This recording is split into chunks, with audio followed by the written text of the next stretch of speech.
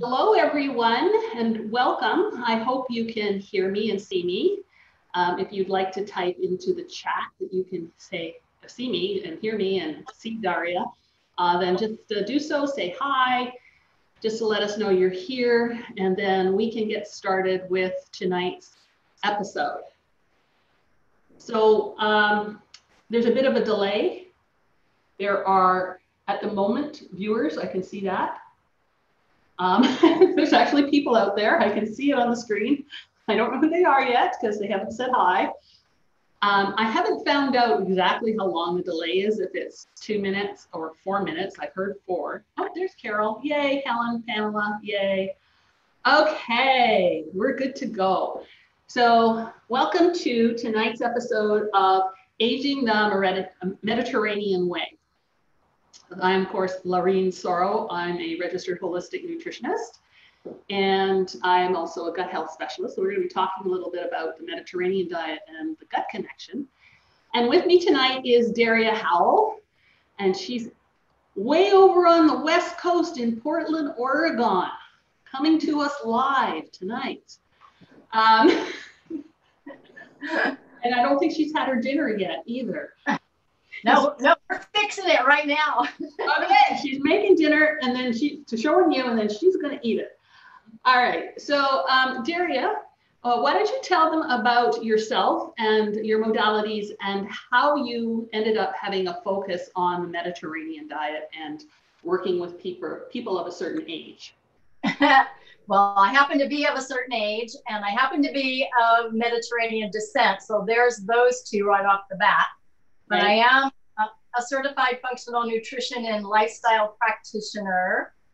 So functional being looking at the whole picture and kind of using the tools that functional medicine uses. So looking at the whole body systems and all of that to get to the root of whatever's going on with folks.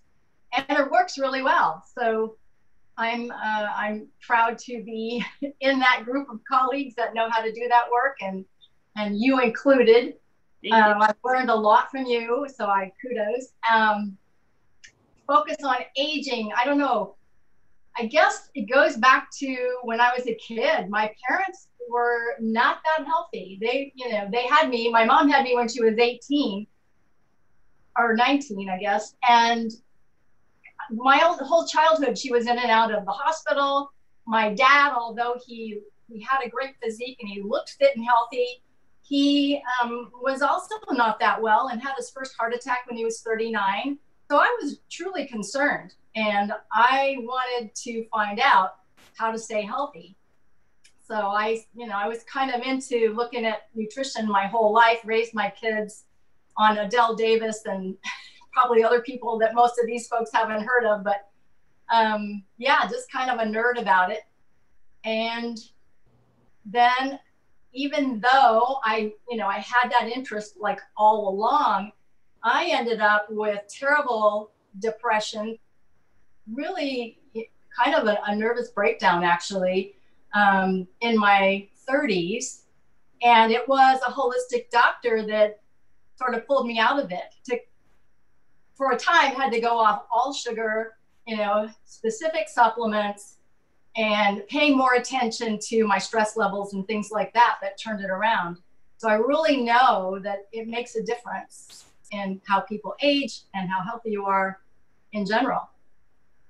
Well, I think that's a very valid point, because I think people don't realize that, having the knowledge doesn't always translate into the best health outcome depending on your stress levels and what's going on in your life. The world that we live in doesn't make it easy for us to have the best quality foods and the most nutrient-rich foods. It just doesn't, and it doesn't take much to throw people off of their game, even with their best intentions. And so this is why we kind of want to have this discussion. This is what we've been doing the episodes for in total, but in specific to this one, because let's face it, there's a lot of interest in aging, especially as you age. I find it more interesting the older I get. I want to know more about aging. I wonder why that is. So that's a very good, valid sort of description of what a lot of people go through.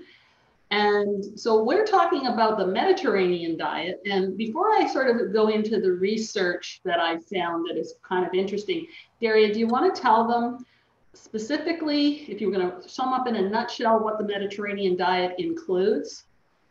Well, it's the traditional diet of people who live in the Mediterranean basin, around the Mediterranean. A couple of the people may have heard of the blue zones. So the places where people are especially long-lived and healthy into, into the hundreds even. Two of those zones are actually in the Mediterranean, and it's that traditional diet which is focused, largely on plant foods. There's an emphasis on vegetables and fruits and whole grains, minimal amounts of animal proteins, but healthy, grass-fed, wild caught, that sort of thing. More seafood actually than other types of proteins, and lots of beans. And then the best part, red wine. But all that variety, so much variety, along with herbs and spices, because they really, value tasty dishes. That all of those things have their own nutrients. Every different type of food has its own nutrients, and it's all important for our general health. And I think this is a point that needs to be made over and over again, is that you need this variety and you need the nutrients that are in the different varieties. And the more you have, and this is what the research that I came across is speaking to. So why don't I just do that part now, because then it doesn't sound like I'm postponing the good stuff now.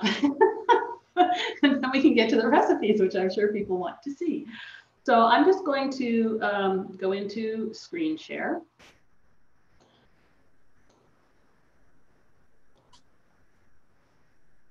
Yes. All right, and hopefully you can all see that. And I can operate this mouse.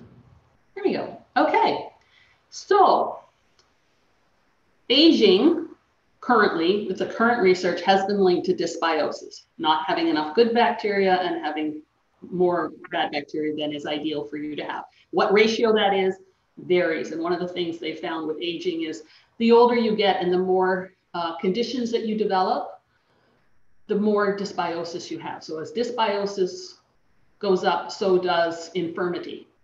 So that's interesting to me. But then a couple of years ago, I came across a study that was done, it was a joint effort between the Canadians and the Chinese, where they looked at 1,000 people in China from the ages of 3 to 100. And they examined their poop to see what kind of diversity of strains did they have. How much was, good, how much variety there was, how many different strains, all that kind of thing as best can be determined, because we still don't have all the numbers yet.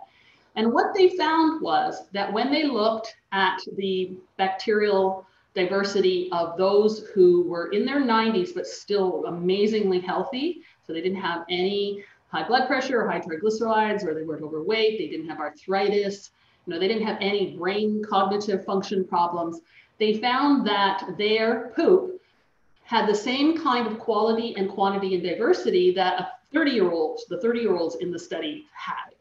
So that sort of struck a chord with me. And then a couple of weeks ago, or maybe it's 3 weeks ago, whenever Daria and I started talking about this, it always works out that studies pop up when I need them. And this one study came up of 612 people from 5 different countries, UK, France, Netherlands, Poland, and Italy. And they were between the ages of 65 and 79. And what they did is half of them stayed on their regular diet, and the other half switched to the Mediterranean diet. Now, they followed them for a year, so this wasn't a short-term study. And they also had a measurement of how frail they were. So some were not frail at all, some were somewhat frail, and some were very frail. And then when they came back a year later and looked at them, and by the way, they were measuring their poop, of course. What study doesn't measure poop?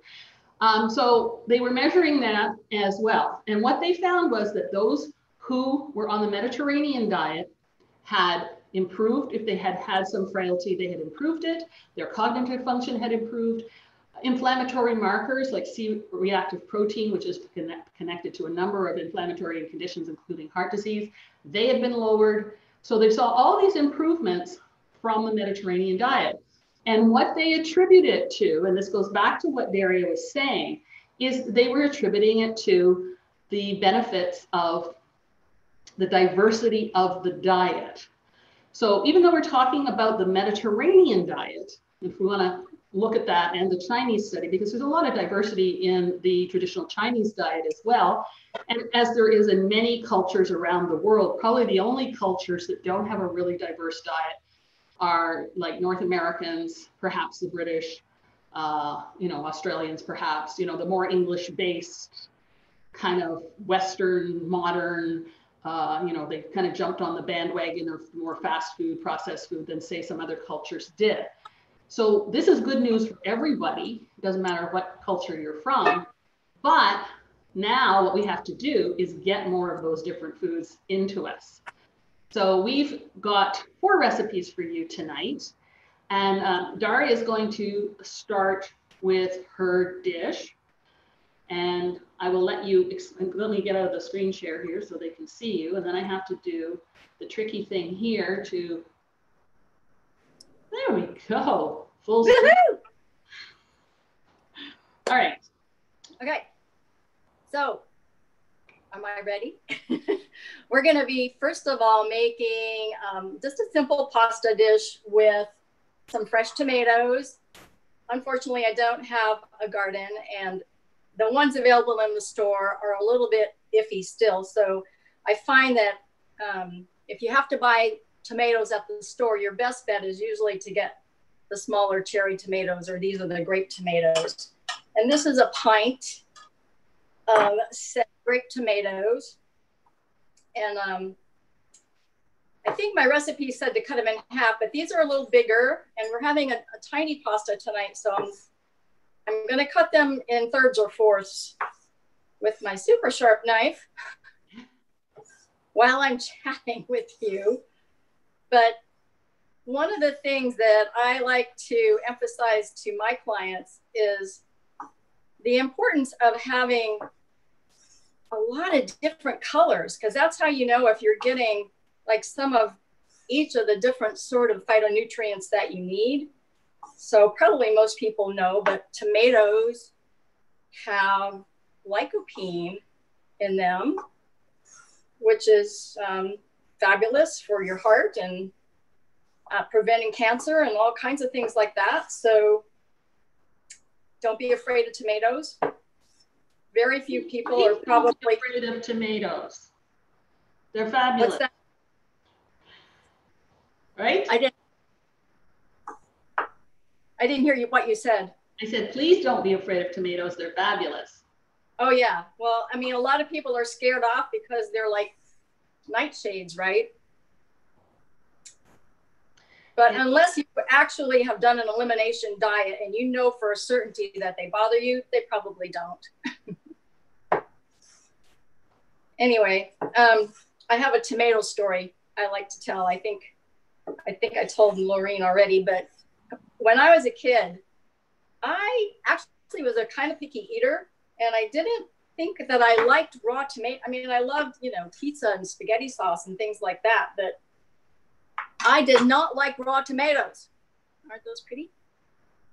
And my grandfather, my Italian grandfather, lived next door, and he started a garden one year. And he brought over like one of the first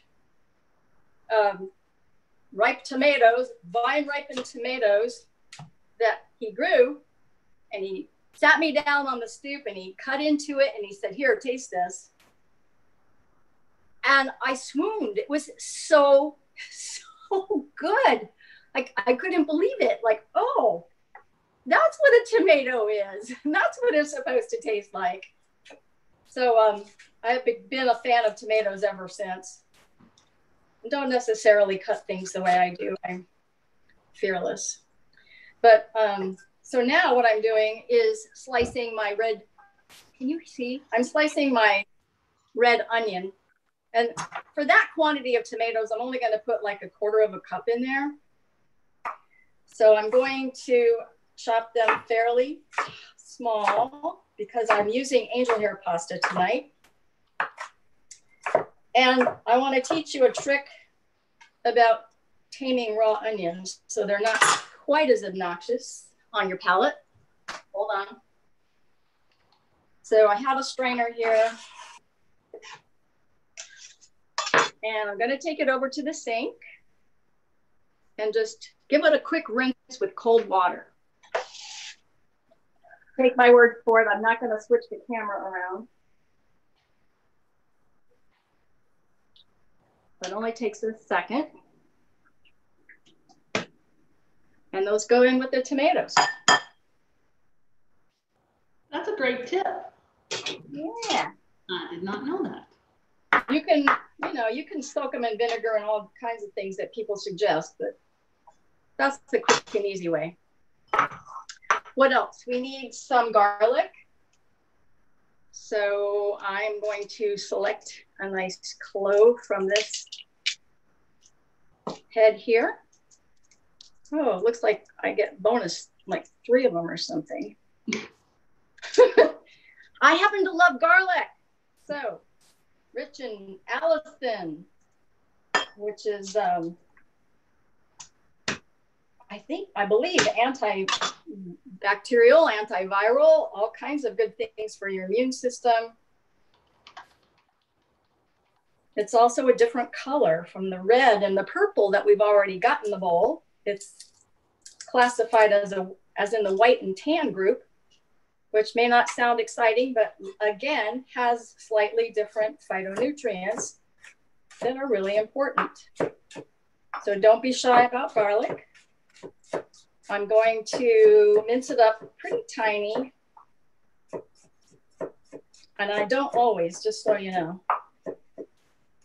If I'm sauteing it, just ask my husband. A lot of times there'll be big chunks in there.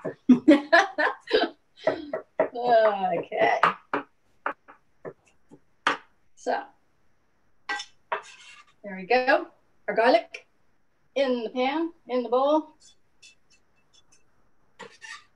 And then, let's see, I want some basil.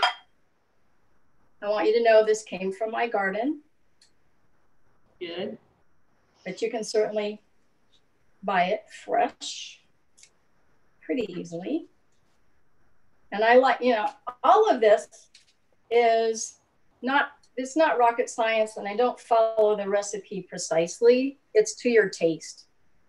So if you don't know if you like fresh basil, you can use less. But I like to just like mash it all up into a ball, get my fingers curled back, hold my knuckles against that blade and just let her rip so that it's real tiny shreds. Notice that rich green color, again, different phytonutrients, chlorophyll, folate, probably all kinds of vitamins, beta carotene, who knows? You don't need to know, you just need to eat it. And in that goes. Let's see what else. We're gonna put some salt and pepper on there. I'm kind of fussy about the salt. This is Celtic sea salt, which has lots of good minerals in it. You can also use Himalayan pink salt. I think those are the 2 most recommended ones. And then just some freshly ground black pepper.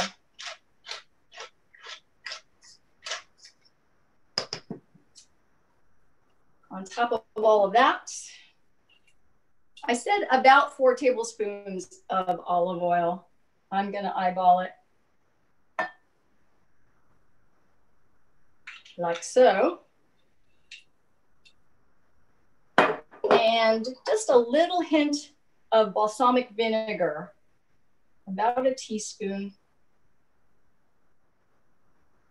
I don't know, it just does something to it. I think that was what goes in there. Garlic, basil, oil. And then find a spoon, mix it all up.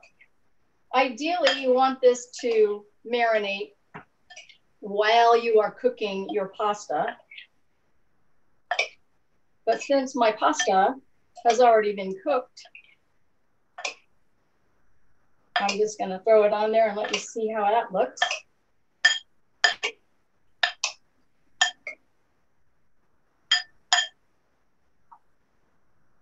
Are you getting hungry yet, Maureen?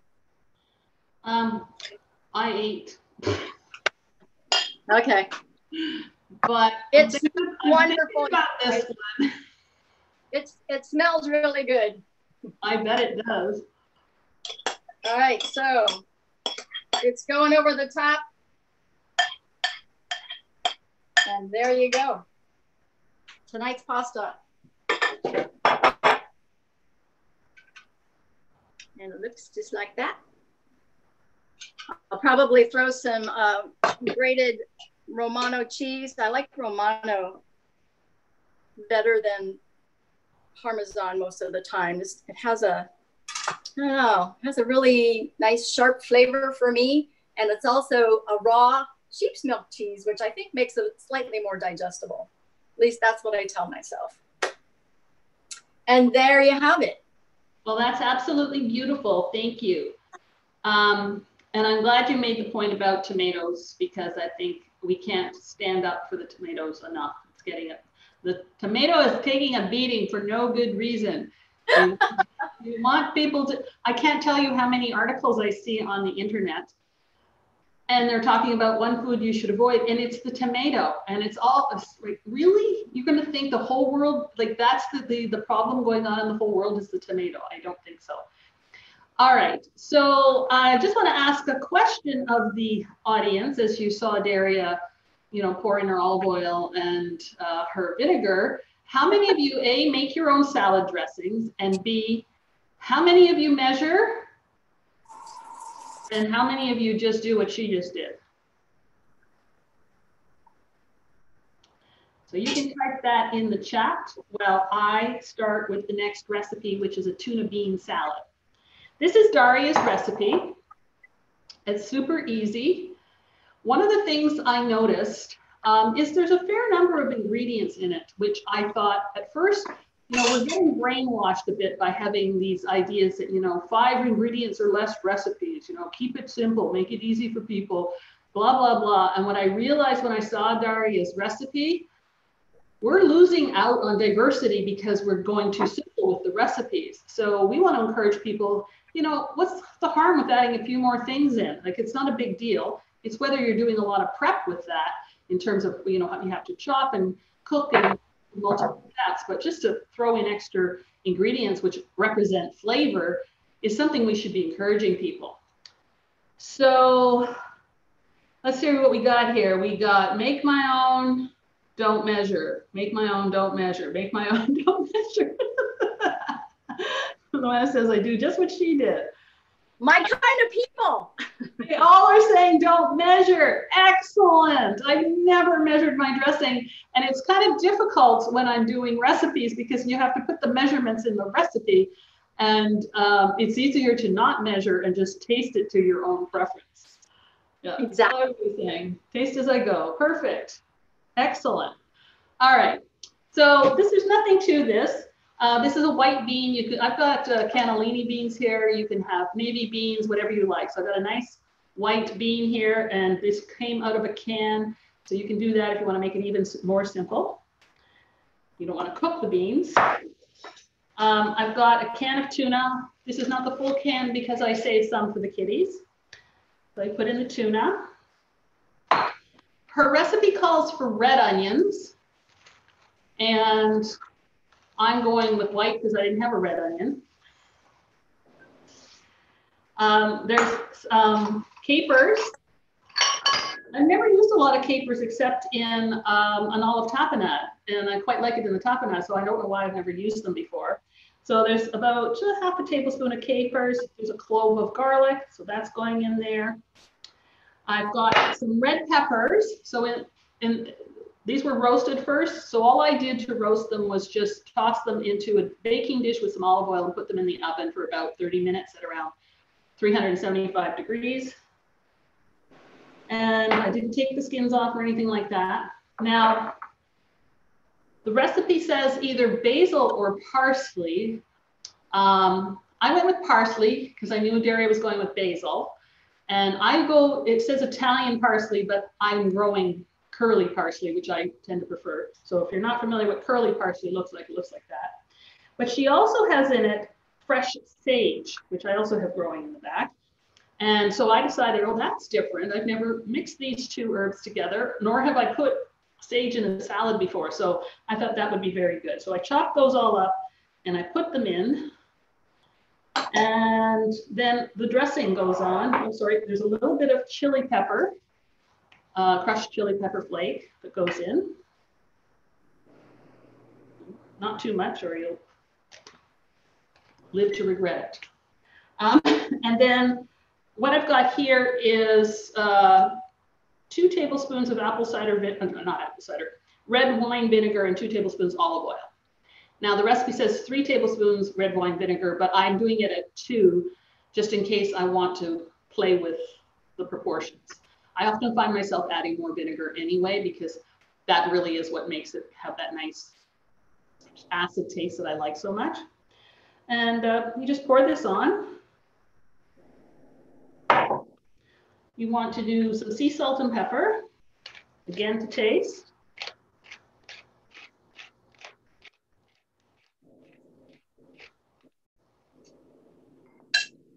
And a little bit of salt, and I'm using Himalayan salt. So she uses Celtic sea salt, I use Himalayan salt. Both are high in nutrients. I mean, minerals, trace minerals. And then you just give it a stir. And it's got the pretty colors of the herbs, whether they're green and the red and the yellow of the peppers. And it's ready to serve, but what I would do with this, and this is a great salad for doing this with, is put this in the fridge, like do it the night before. If you're somebody who has a little bit of a gassy problem with legumes, if you let this sit in the vinegar mixture overnight, a lot of times that will solve the gas problems. There's other things you can do as well. You can ferment the legumes. That's a different topic altogether. But if you're looking for something quick and easy, you can do this the day ahead and you can serve it the next day. And it's just one way of, getting more foods into you and saving some time and making it simpler for you. And this will stay for, have you kept it for more than one day, Daria? Oh, definitely. So how long would you say it would stay in the fridge? Well, probably up to 3 days, I would think. Yeah, that sounds about right. So there you go. This could be a great lunch, by the way. It is a great lunch. Yes. So it could be a side dish on a main meal, or it could be a lunch. It's a very convenient salad, and you're getting all kinds of food groups in this one little salad. Okay, and I want to tell you one more thing about garlic that I learned this a long time ago, and then I went looking for the research to find it because I'd read it in the newspaper years ago. But basically they said, so this has raw garlic in it. It's not being cooked. And they said if you leave raw garlic, even if you're going to cook it later, if you let it sit out for about 20 minutes or longer, it doesn't matter, but at least 20 minutes, you up the antioxidants and phytonutrients in the garlic because it's reacting to the oxygen in the air. And believe it or not, and there are studies that show this. So I thought that's really cool. But what I noticed, because I had stopped doing it for a while, and then I started doing it again, and I noticed the smell of the garlic changed when I would come back and smell it 20 minutes. Like if you smelled raw garlic, it has a very strong, pungent smell to it, right? It has a better smell to it when it's left sitting. And I remembered that smell, I remember it from my grandmother's cooking. I hadn't smelled that garlic smell since I was a child. And I remember that's what I would smell when I was in her kitchen and she was cooking. So I tried to find out from relatives if this is something that is typically done. I couldn't find out because unfortunately too many of the ones who would know have passed on. But I'm thinking, you know what? I think maybe this is something traditional that may be done in some places. So, all right. Luana's saying, is this after the garlic is minced? Yes. So you chop it or mince it, or I put it through the press, and then you just let it sit. I do this, even if I'm planning to cook it, I do this now. It's a little extra step. And it doesn't matter if it sits out for 4 hours or it sits out for 20 minutes. So you don't have to be like, oh my God, it's 20 minutes before I'm going to use it, I better do it. You don't have to do that. You can do it ahead, and it's not a problem. And you let it sit out at room temperature. You can then cover it and put it in the fridge if you're leaving it out, overnight or something like that. All right. So Morella is asking, do I have a preferred brand of capers? Do you, Daria? We get a huge jar at Costco. I don't even know if you guys have Costco. We have Costco. Yeah, let me get it. I bought the one from Longo's. There's an organic one. I forget the name of it, but it's from the States, and it's all in most of the health food stores in Canada as well. And they also do like a roasted pepper, and they do olives. I just can't remember the name of the brand. Go ahead. This Star brand imported. It says it's grown in Turkey, I guess. Well, I wondered where a caper came from. That would not have I actually have a caper story. Okay. We got to visit Italy a couple of years ago, and we were being shown around by some of my relatives, and we went into this old, they have really old little towns up in the mountains and stuff, and there was this bush growing out of the sides of the stone walls, and I'm like, what is that? And they said capers. Like, really? I never knew where they came from, and I always had loved capers, but I had no idea that they grew like that. Well, exactly. We don't see these things. We see them in a jar. Yeah. What do we know? What do we know? Carol's saying she buys the Savor brand. It's an organic brand. Melanie is saying that balsamic is too vinegary for her throat and sometimes makes her cough. So first of all, with balsamic vinegar, it's extremely important you get an aged balsamic. So it is a little more expensive, but it's well worth it. It has a sweeter, milder taste. And some of those balsamics that you get that are cheaper, they're not even real balsamic, first of all. So you want the real balsamic because it is a fermented process, but they also don't have that richer taste. That being said, anytime you add too much vinegar, or it's more vinegar than you like, just add a little sweetener to it, like some raw honey or some maple syrup. It'll take the edge off that sharp taste, and it'll be easier for you to have that go down your throat, and it won't bother you. Remember that acids can break up mucus too. So that may also be part of the reason why you're coughing a bit. So if you put in the sweet, you're taking down the acid note a bit, and that really helps. You can also use red wine vinegar in its place, or you can leave it out altogether, but it's really just a very small amount in that. And I love balsamic, but I always make sure I get a nice aged one. Joanne is saying that white balsamic is milder, so you could look for that too, Melanie. All right, so Daria, would you like to have them do the next, or would you like, I wish we could have them do the next recipe. Wouldn't that be cool? Before we talk about dessert, I was going to also point out that if a person is gluten-free, there's some really good brands of pasta now that are gluten-free, that are made in Italy by people who have been doing it for a long, long time, and they know what they're doing. And the quality is excellent, and you can serve it to almost anyone and they won't realize that it's not, traditional pasta. So that's the FYI.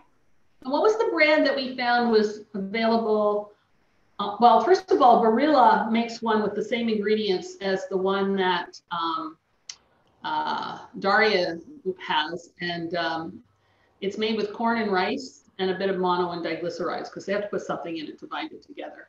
And I'm assuming, I don't have the package that Daria has, so I'm assuming and I tried to find the ingredient list for it, but I couldn't. But I did find it available on Amazon in Canada. Of course, it's available throughout the US as well.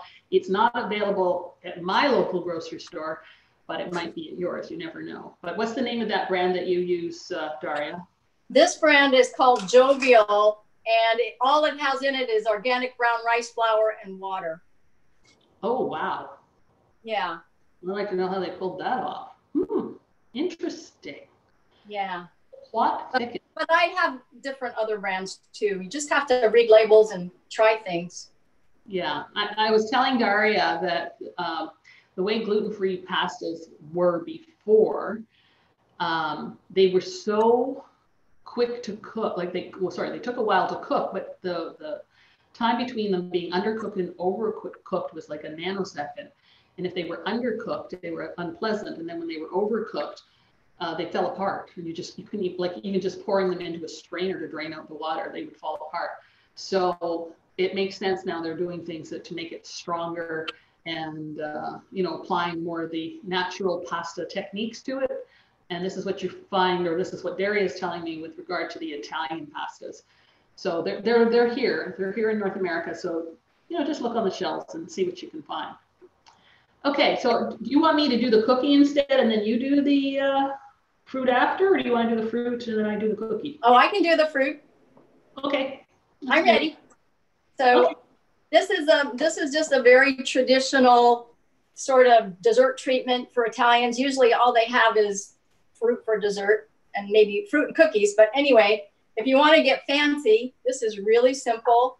I'm just going to take 3/4 of a cup of a full-bodied red wine. Doesn't have to be expensive. This one happens to be organic. And I'm going to just bring it to a simmer. I don't want it to be like boiling. And when that gets warm, I'm just gonna stir in some honey and some vanilla and some cinnamon. And I believe you pointed out in your show last week the benefits of true cinnamon or Ceylon cinnamon, which I find is available on Amazon. It comes in a package like this. But that has really important health properties, and not the least of which is to help balance your blood sugar. So that's an important thing when you're having dessert, right? Yes, it is. But actually, I was talking about cassia cinnamon last week. Ah. So again, it's kind of like the red wine, white wine thing. So the original studies were on cinnamon were with the Ceylon. And so they came out, the people who sold it said, oh, it has to be Ceylon if it's not cassia. And then, fast forward a few years, the cassia studies come out and they have all kinds of benefits too. So we were talking about the cassia cinnamon with regard to the phytonutrients that are found that are good for the skin. I think it was the coumarin specifically. So they have both cinnamons have benefits. It's kind of what you prefer. They do have a slightly different taste, slightly different look to them. But the good news is cinnamon is good. Period. End of sentence. And I did experiment with, I experimented with a little cardamom in this recipe, but I didn't like it. I could experiment maybe with some nutmeg or something, but cinnamon's, it's pretty reliable. So I'm sticking with that. Yeah, that's what I said last week about it being the number one aphrodisiac smell of cinnamon. That's what. Well, I didn't know we were doing it for that reason, but okay. You never know how you're doing things. You never know. All right, so is my little hot plate going to work here, or? I don't know. Oh. Hold on a minute, folks. I think it's not, for some reason, working. You have any heat? There we go. No. I'm going to put it on the stove. I'm sorry.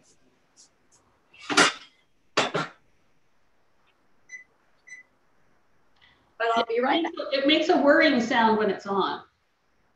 Yeah, I know it does. I actually have that same induction element. I actually have two. That's one of the ones I have. That's the one that saw me through my renovations. I had it up in the spare room where I lived for 2.5 months, and that's what I cooked on. All right, so there it is, nice and steamy. And I'm gonna add, let's see. I am going to add 2 tablespoons of raw honey. I'm not gonna measure, folks. There's 1, there's 2. This is raw, unfiltered local honey, by the way. About a teaspoon of vanilla.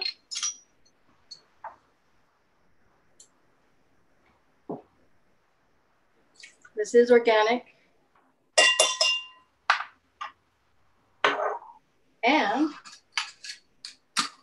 a half a teaspoon of that cinnamon, which we buy in bulk. And so there it is in a little jar.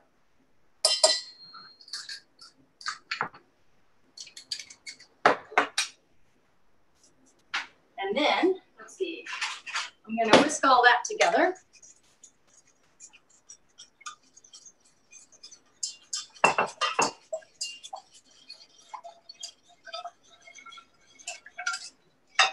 And just pour it in the bowl. Easy peasy. So notice we're sneaking in some purple here, some resveratrol and other anthocyanins. And got some water boiling behind me. It'll be boiling in a minute. And I'm just going to quickly blanch the nectarines so that they're easy to peel. And then I will show you what we do from there.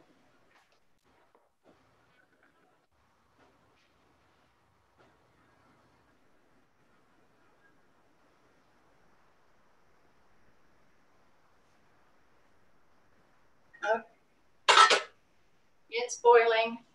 Here we go. It only takes about 30 seconds for that.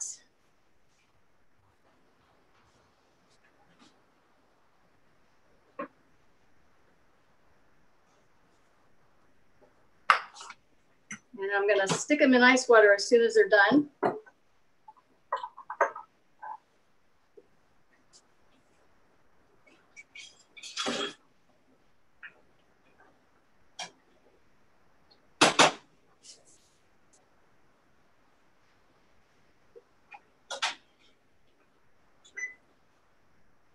Here we go.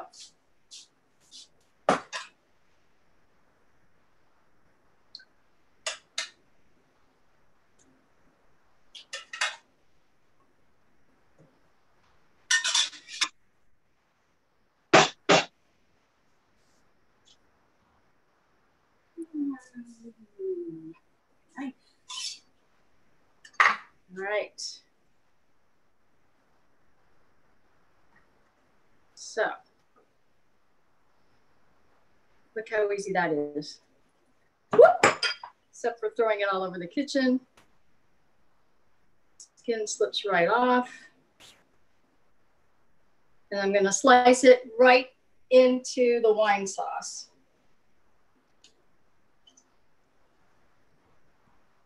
Just like that. And again, I was thinking in terms of colors, so I chose a yellow orange sort of fruit because we didn't have any of that color in the other dishes. Unless we put yellow bell pepper into the tuna salad, I suppose. I did do that. Oh, did you? Okay. Well, you can't have too much yellow. No, you can't. Good for your eyes. It's good for all kinds of things.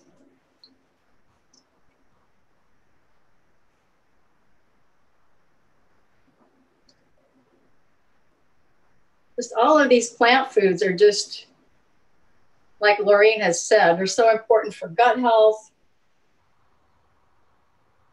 And that in turn means you're,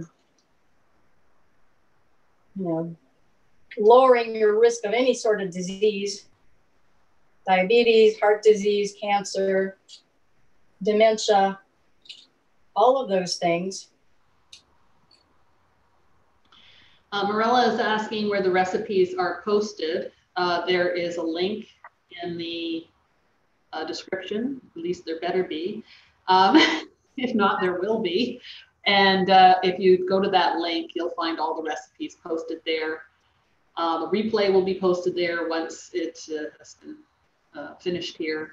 And so you got everything all in one spot. I even put in a reference document for the studies that I mentioned earlier. Awesome. We're getting there. I mean, for a dessert, this is actually really quick and easy. It certainly is. If you were eating those, putting those fruits in a dessert, you still have to peel them and slice them. So, well, you might not have to peel them, but you definitely have to slice them. So what's the same thing, right? It is, except that you don't have to wait for it to bake or anything. It's already like ready to go. That's right. All right. And then I got some blackberries at the farmer's market. We always stock up every year on all kinds of berries and stick them in our freezer. So these were already frozen, but you can use fresh or frozen. There's about a cup of berries. And I'm just gonna stir that around. Can you see me? Mm-hmm. Get this out of the way. And of course, it's going to probably be a little bit better if it also marinates for a little bit before you serve it, which hopefully you're making it before dinner, and so that can happen. No problem. But it's quite beautiful to look at. So there's that too. So there, that's one of the other things about the Mediterranean diet. It's not just about the food. It's about the relaxed atmosphere when they eat. It's about enjoying the company. It's about eating slowly and really savoring the flavors because the food is so flavorful. They take a long time to get through a meal. And just for fun, I'm going to garnish it with a little mint, also from the garden. But there you have it. Quick. Beautiful. Yeah.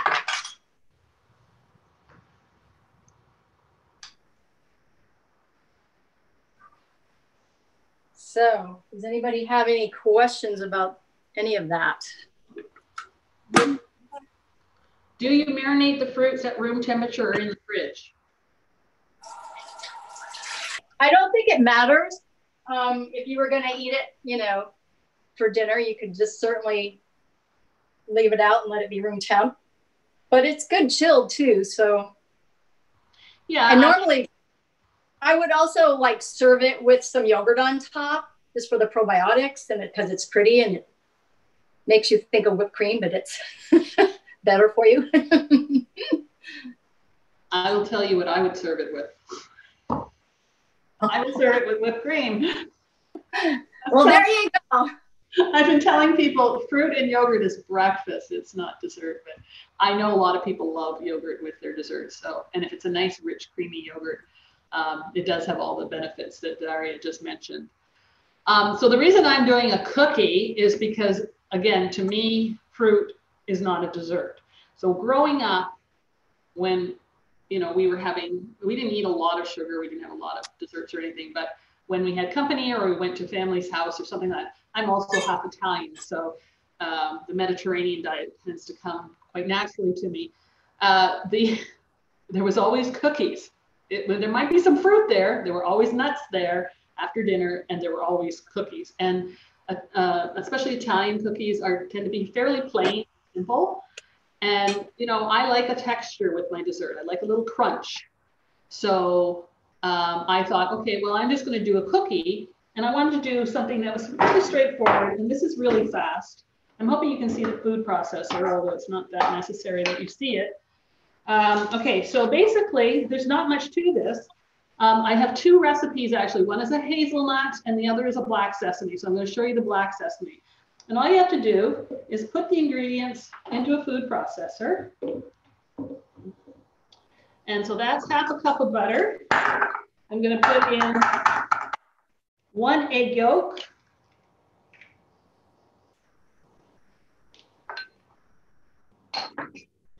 a cup of flour, and as you can see, I'm using white flour, but it's an all-purpose organic unbleached.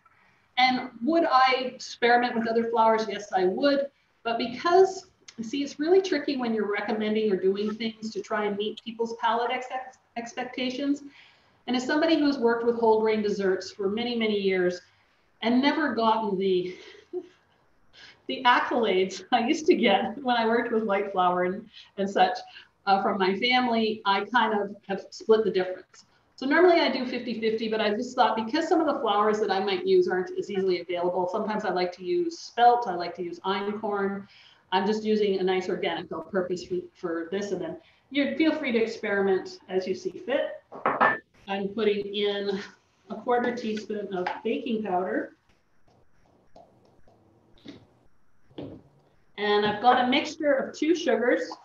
I've got an evaporated cane juice and a yellow sugar. So the yellow sugar has more nutrients in it than the evaporated cane juice, but the evaporated cane juice is still unrefined in terms of there's no chemicals or bleach or anything like that, and it's still a little glycemic. So if you like sugar, there are ways to use it in the certain recipes that suit your palate, and it's about, you know, replacing all the white sugars more. We're going to talk more about this on the 11th. I'll tell you about that in a second.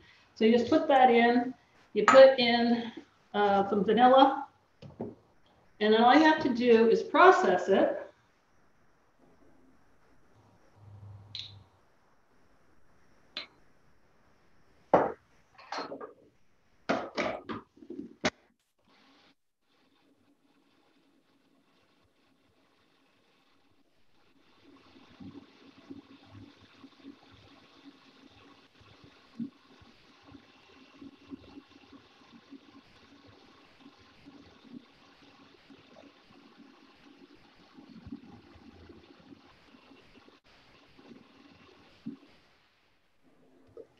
And my processor, oh, sorry, I forgot one very important ingredient.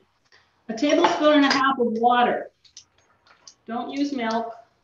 This will help it bind together better and keep it crunchy and have a nice crispness to it.